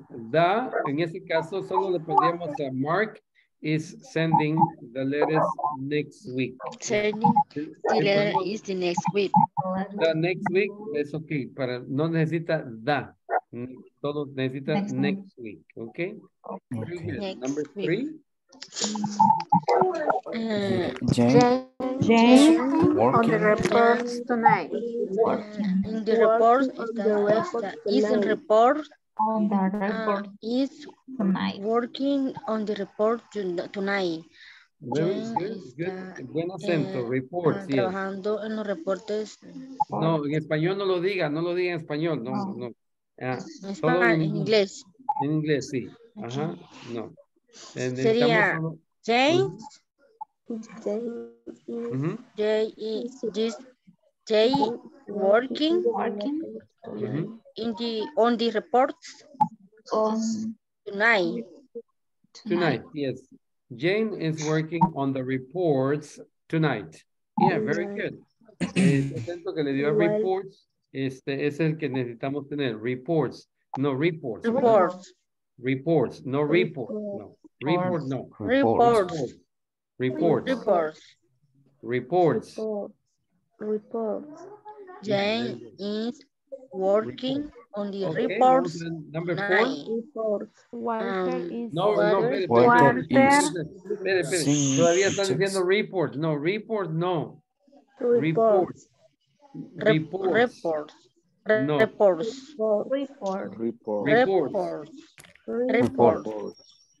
No, reports, no.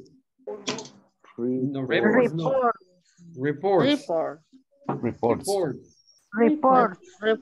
we go. Reports. Yeah.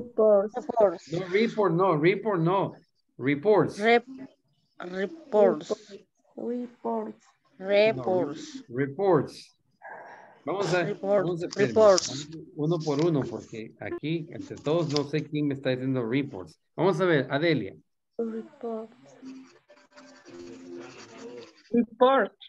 Muy bien. Erika. Reports. Muy bien. Sandra. Reports. ¿Perdón? Reports. Es que apaguen los micrófonos los demás. Sandra. No.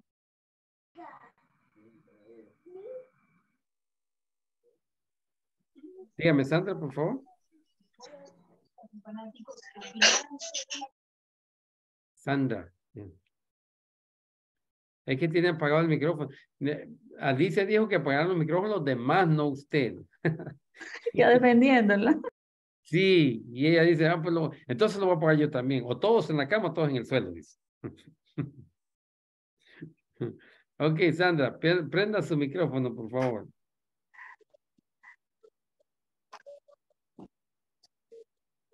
Y ahora dígame, Yes. Reports, yes. Reports. Muy bien. Alicia. Reports. Okay. Report.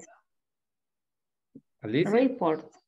No, ahí estaba, ese era. Hola. Reports. Yo era. Sí, usted era. Report. No, reports.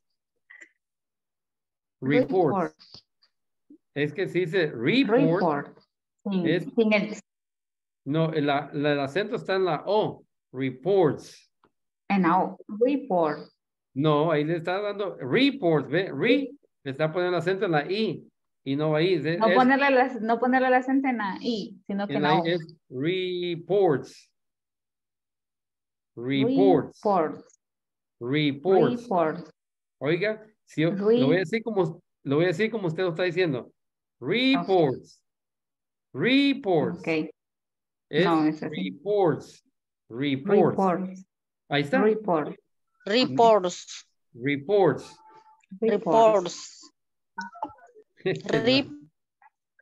Reports. Diga, Alicia, reports. Reports. No, Reports. Reports. Reports. Reports. Reports. Reports. Reports. Ahí está. Ajá. Reports. Reports. Ajá, reports. Ahora diga reports. Report. Reports. Reports. Reports. Reports. Report. Report. La voy a silenciar, Clarissa, por favor. Reports. Reports. Reports. Reports. Report. Report. Ahí estaba bien. Ahora dígamelo otra vez. Reports. Muy bien. Carlos. Report. Juan Antonio. Report. No. Reports. Report. Ajá. Reina. Reports. Muy bien. Paola. Reports. Ah, ella también, Alicia. Igual que usted. Reports. Vamos a ver. Reports. Reports. Muy bien. Reports. Como cuando decimos reportero, ¿sí? Reportero. No decimos reportero. El por Reports. suena Yeah. como con la S. O sin la S. Reports, ajá, con la S porque dice reportes, ¿verdad? Pero el acento, estamos trabajando en el acento, no decir reports, sino que reports. Sí, sí, yo digo Reports. Reports es al revés, es reports. Okay. Thank you. Dígalo. Reports. Muy bien. Clarixa.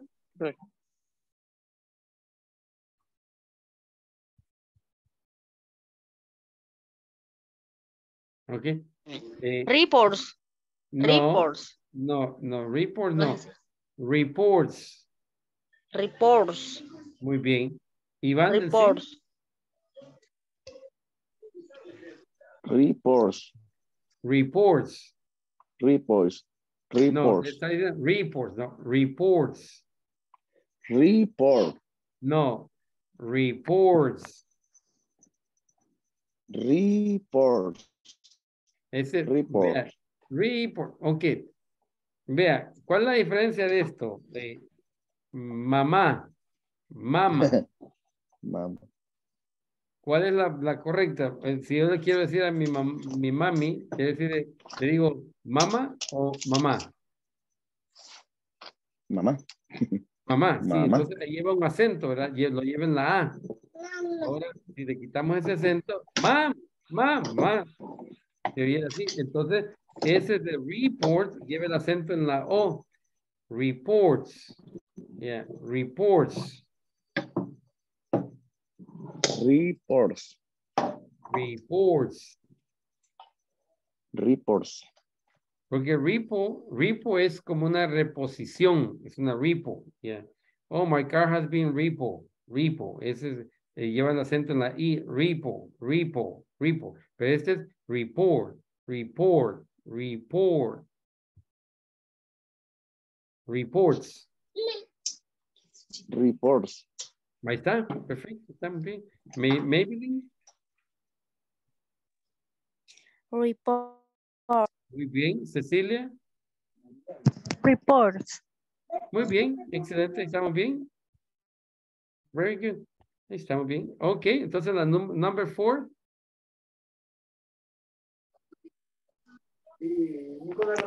Walter is signing or the pronunciation about the first word. Walter. Signing. Yeah, signing. The check today. The checks today. Today. Okay, entonces, ¿cuál sería la? Walter es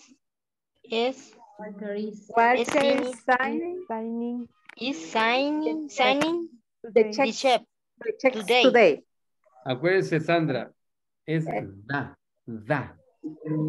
checks today. The checks today. Very good, excelente. Number 5.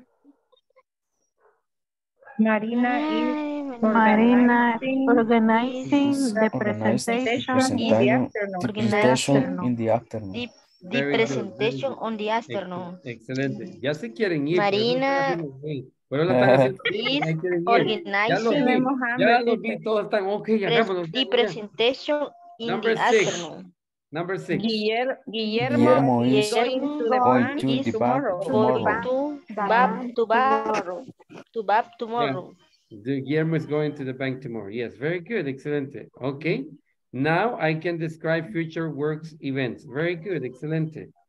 Good job. Ok, vamos a pasar lista. Call roll y nos vamos para, ya terminamos la clase ahora, ok. Entonces tenemos a Adelia María. Present. Thank you. Carlos Alfredo. Present. Thank you. Cecilia Margarita. Present. Thank you. Cindy Judith Romero. Present. Thank you. Larissa Maribel Ramos. Present, present teacher. Thank you. Claudia María Present. González. Ok. Daniel Eduardo López. Daniel. No. Ok. Elmer Antonio Miranda. Present, teacher. Thank you. Erika Johanna Aquino Hernández. Present, teacher. Thank you. Guillermo Alberto Alfaro. No. Ahí estaba, pero se fue. Ok. Iván del Cid Tobar Ayala. Present. Thank you. Jonathan Asdrúbal. Present, teacher. Thank you. Juan Antonio Alvarado. Present. Thank you. Catherine Beatriz Urbina. Present, teacher. Thank you. María Alicia Ortiz Pineda. Present, teacher. Thank you. Maybelline Melissa Guevara. Present, teacher. Thank you, Maybelline. Paola Melissa Fuentes. Present, teacher. Thank you. Reina Estela Franco Hernández. Present, teacher. Thank you. And Sandra Elizabeth García. Present. Thank you. Ok. Entonces se queda Iván del Cid Tobar, ¿verdad? Iván del Cid Tobar. Hola, teacher. Yes. Sí, ya te quedaste tú. El viernes. Sí, el viernes fue. Jonathan Asdrúbal. Jonathan Asdrúbal. Asdrúbal. Okay? Asdrúbal, yes. Okay, the rest of you have a good night. Thank you Good for your night, participation. everyone. I see you tomorrow. Good night, teacher. God bless me. Good night. Night, teacher. Good night.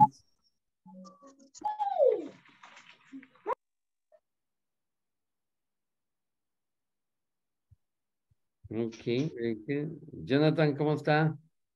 Bien, teacher, ¿qué tal? ¿Cómo está? Bien, estoy preocupado, Jonathan, con usted. Sí, dígame, teacher. Vea, usted me dijo que necesitaba ayuda en speaking, listening, writing and reading. Pero no me participa en clase. Quisiera saber por qué me mantiene la cámara apagada. Vaya, teacher, fíjese que yo, no es crítica la que le voy a hacer. Ajá. Pero últimamente he visto que yo puedo estar en cámara las 2 horas, pero usted pregunta a las personas. ¿Eso qué hace de mí? Perder el interés. Okay. Yo lo que hago es mejor, escucho, no interrumpo, solo oigo. Cuando participo, pues, quizás no se da cuenta o qué, no me toma en cuenta, por eso digo yo, mejor me callo hasta que... Esa es la cuestión, teacher. Oh, ya veo. Ok, fíjese que cuando está la lectura, yo no puedo verlos a todos, porque me sale hace una franja a la derecha, y nomás veo 3 personas, ¿ya? Entonces lo que hago yo, los hago scroll up o scroll down para empezar a... Por ejemplo, hoy, habíamos quienes más, yo solo vi quiénes más estábamos participando, aunque no estábamos en cámara, pero Sí, habían ajá. 4 personas más. Entonces, usted le dio mejor a otra persona que repitiera y no repetimos los Sí, que no habíamos pasado. le voy a decir a quién. Pero es una crítica constructiva. No No, quiero que me... no, tranquilo, tranquilo. Por eso es que son 10 minutos cada uno para ver en qué es lo que se puede mejorar la clase. Porque de eso se trata, la clase se trata de mejorar. Acuérdese que estoy yo aquí y usted está en otra parte y hay Claro, y yo lo comprendo porque habemos varios, no solo uno, ¿verdad? Sí. Pero es por Entonces, eso, o sea, yo siento que que no es que no quiera participar, sino que el método también, ¿verdad? En línea, pues cuesta. Y lo que hago a veces es mejor apagar la cámara y solo escuchar, porque paso mucho tiempo sin preguntar. Por ejemplo, en la primera parte sé que usted nos da el tema. En la segunda parte, pues usted nos da el reading y el listening. Nosotros, pero ¿qué pasa? A veces, pues casi por ejemplo, hoy casi 15 minutos con 2 personas y yo lo comprendo porque usted quiere que hablen excelente, pero deja de lado a los otros. Y lo que pasa es esto, la metodología es esta. Por ejemplo, tengo 2 personas que se equivocan mucho, ¿verdad? Entonces, esas personas que se equivocaron bastante le dan la oportunidad a los demás de aprender cosas que tal vez ellos no sabían. Y por eso es que yo tomo el tiempo. Si se fija, no sé si se ha fijado usted que hay personas que cuando yo llego me están haciendo el mismo error que estuve hablando esos 15 minutos. Entonces, ¿qué Sí, digo yo? ¿Qué digo yo? Esta persona no estuvo poniendo atención lo que yo estaba explicando. Porque, vaya, por ejemplo, tengo Alicia y vea, las personas que pusieron en práctica lo que yo estuve explicándole eso por 15 minutos a las 2 personas, tengo Alicia, Reina, Celia, Adelia, Erika, Sandra, Mailing, los demás no aplicaron lo que yo les dije. Y si se ve, ya no volví a repetir yo lo mismo. ¿Por qué? Porque yo siento que así como personas de usted que están interesadas en aprender, se les roba ese tiempo. La primera vez está bien explicarlo. Por ejemplo, si usted es el primero que yo agarro, porque yo los agarro de los que tienen prendidas las cámaras. El que tiene prendida la cámara, ese lo agarro y lo abordo y le digo, vaya, léamelo usted primero. Y esa persona es la que yo uso para que los demás aprendan lo que tengan que aprender. Si yo paso 15 minutos explicándole a usted, por ejemplo, le explico a Carlos, ¿verdad? Y usted está poniendo atención a todo lo que yo estoy diciendo, mira, Carlos, esto, dilo esto. Y le toca su tiempo a usted y usted dice, comete los mismos errores, ¿qué es lo que me indica a mí? Que usted no estuvo poniendo atención. Sí, entonces, no se Sí, sienta... teacher, pero solamente eso. Solamente eso. Primero Dios, pues mañana, otro día nuevo, yo voy a encender mi cámara, pues, y quiero participar. No es que yo no quiera, sino que a veces, pues, la metodología también, ¿verdad? Sí, Como usted dice, a veces solo le da interés.